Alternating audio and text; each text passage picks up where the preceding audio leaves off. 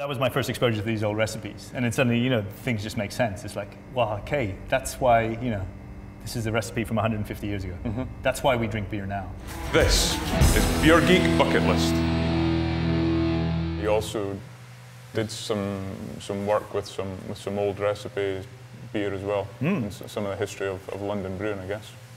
Should we pull out some of those? Do you have? Yeah. Let's do it. Hold on.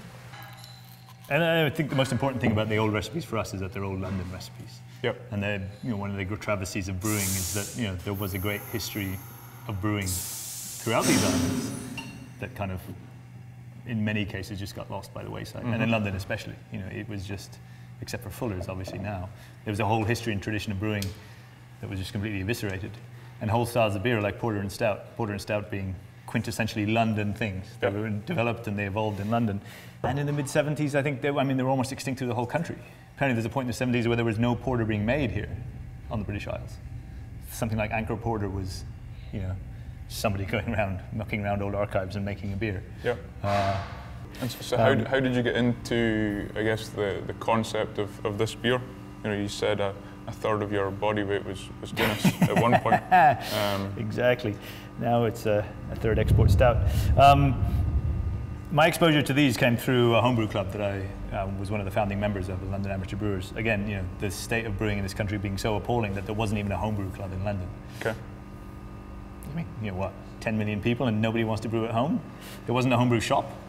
There was one kind of way out past Wimbledon, so you had to go to the end of the Northern Line going south and then take another bus for half an hour. I remember going out there twice. The second time I went out there, the guy who owned it was feeling ill, so he didn't open that day.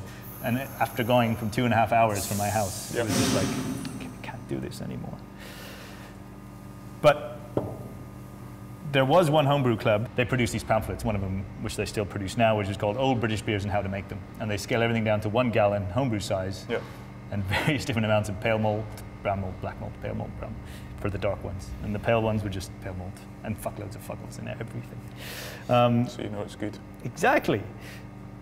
And there was 2 guys who were in this Durden Park Beer Circle who came to our London Amateur Brewers Homebrew Club. One guy called Mike, who was one of the loveliest men that I know, and he brought in a recipe that he'd taken from the Durden Park Beer Circle. It was a Flowers Christmas Stout, 1870 recipe. And we were kind of like, yeah, what's this old stuff? And it was just mind-blowing. And he said the other thing that I learned a lot from him was that he basically did everything wrong as well. Like the original recipe had a load of sugar, and he said, I don't like putting sugar in my beer. The original recipe said age for a year, so it mellows out nicely. It was 2 weeks old. And he put Cascade in, because he likes Cascade. Yep. They would have used American hops in those days too, along with Fuggles, just whatever they could get their hands on. Now, whether the American hops tasted like Cascade, we don't know. Whether Fuggles once tasted like Cascade, probably unlikely, but I think after we can dream. Probably the amount of time and uncaring storage that the hops had, they probably all tasted much the same. Precisely. And especially if they're using ones from like 3 harvests ago. Yeah. But that was my first exposure to these old recipes. And then suddenly, things just make sense. It's like, well, okay, that's why, this is a recipe from 150 years ago. That's why we drink beer now. Because beer then was really good. Yeah. And okay, we lost sight of it a bit along the way. But, these things are still out there. And how did the guy get the recipe? One of their members spent a lot of time going into archives and deciphering things. Most brewers kind of kept records, like I'm sure you do, but in the old days with handwriting and secrets and stuff, they would just make things very impossible for anybody else to understand, I think on purpose. Yeah. Otherwise, just things like weights and measures that we don't use anymore, like bushels. Throw in a couple of bushels of what? And and sometimes the malt might be just named after the field it came from or the place. And if you don't know what that field is or that place is, it's just a confusing word in the middle of a sentence that you just don't understand. Yeah. So, I've had a look at a couple, but I can't make head or tails of anything.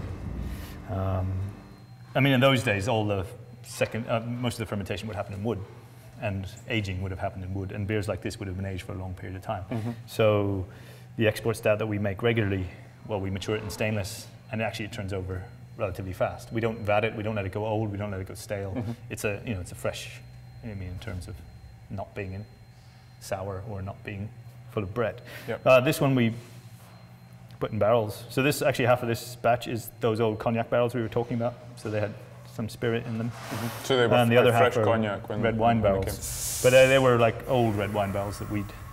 Oh no, there was 2 There's 2 fresh red wine barrels which had a really heavy toast, which is not something we look for in our barrels. Yeah. So we just put a dark beer in there because the toast might kind of play with that. But we picked a slightly different recipe.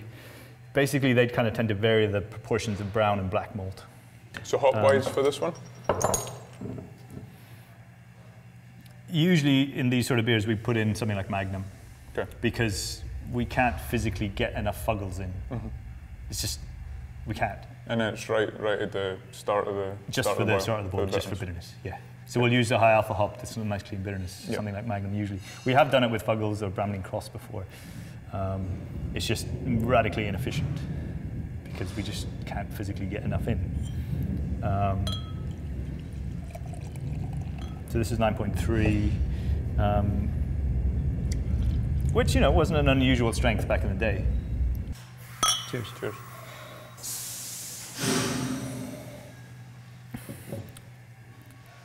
There's a couple of really fascinating things that I think about this. One is it tastes almost slightly tart, but I don't think we've had it sent off for analysis like we do with all beers. There's no wild yeast or lactopedie in there.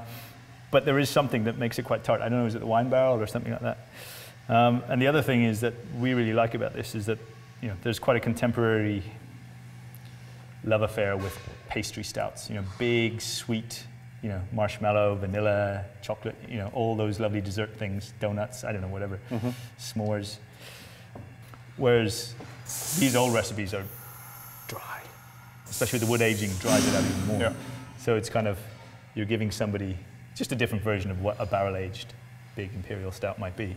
And that's kind of, that's the bit that I like, that kind of, that slight catch or rasp at the end that makes you kind of, like, we had somebody come up to us and tell us this was refreshing. And it's like, yeah, I mean, no. I mean, it's 9.3% big stout, but yeah, we want it to be refreshing rather than heavy, cloying, sweet. You really get that. You know, you talk about the tartness or the slight sourness. It is quite a strange mouthfeel in that the first bit is maybe a little sharp, but then it goes fat in your palate in the middle, and then it just kind of dries out towards the end. Yeah, yeah.